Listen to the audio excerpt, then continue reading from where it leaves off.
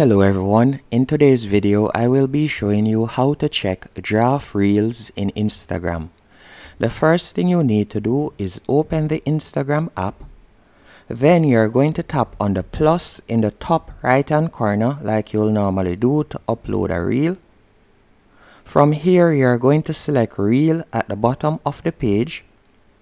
Then you're going to tap on the image of your gallery in the bottom left hand corner, right where you see that blue plus.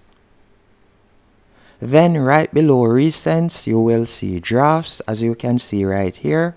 Those are your saved Instagram reel drafts, so you can simply tap on them, and from here you could select the one that you would like to upload. For example, I could tap on this one right here. Then you can tap on edit in the top right hand corner to edit it some more.